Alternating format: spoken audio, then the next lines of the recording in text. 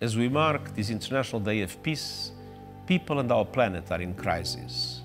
Conflicts driving record numbers of people from their homes, deadly fires, raging floods and soaring temperatures, poverty, inequalities and injustices, mistrust, division and prejudice.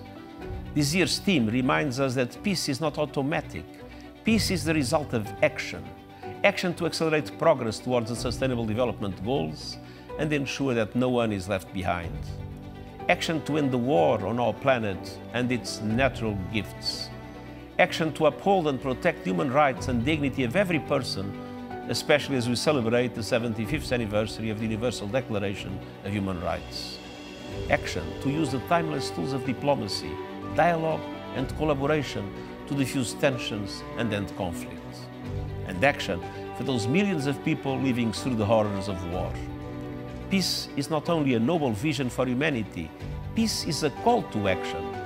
Let us commit to build, drive and sustain peace for all.